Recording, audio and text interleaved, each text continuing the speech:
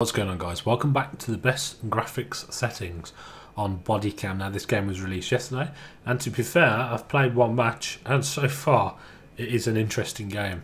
The actual lobbies to get in were a bit difficult yesterday, but today seems okay, and I've got a few kills and I've done quite well. I'm sorry about the echo in the background. I'm just doing some renovations to the room, so you'll have to bear with that for now. But anyway, straight into it. So here is the settings on the display. So windowed mode at the moment, just for recording. If you guys want this to be better, you need to put it into full screen. Resolution, I've just got a display resolution, so this is 2540 by 1440 for display. Unlock FPS, turn off VSync, color deficiencies. This is all for you guys if you're colorblind and all that jazz. But what we're going to do is click on graphics and get into that anyway. So first of all, if you have an AMD card, then I'd recommend turning these on. I think these I don't think it supports NIVIDIA. I'm not 100% sure because I've not found it. Oh, it does. Okay, compatible with most modern GPUs including AMD, Intel and NIVIDIA cards. So I haven't played around with that, but you guys can. Upscale quality, we're going to have that on high. Anti-aliasing, we're going to have it on TSR. Temporal anti-aliasing, we're going to have upscaling on, upsampling on.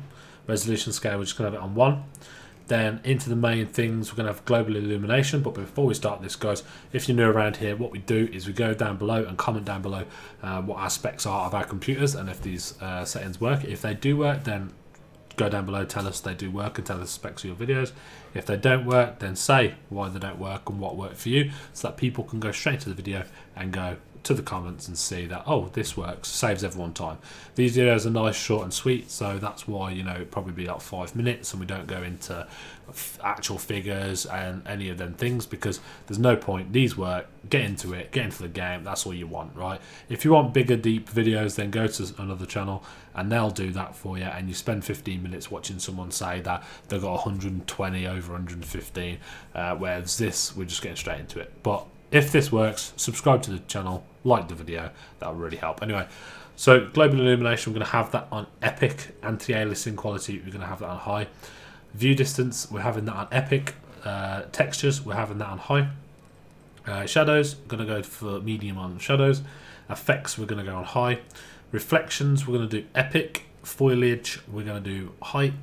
Shading quality, we're doing high. And post-processing, we're doing high. So if you guys want to go back through all that, sorry guys, I've got a bit of a cough at the moment, so if I do cough, I'll try and cut it out. If not, then you have to deal with it, sorry. But yeah, here's the settings for resolution.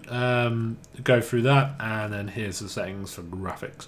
Now these do work. I've been getting roughly about 110 frames on this game. It's actually quite well optimized, and it is really confusing how to play this game.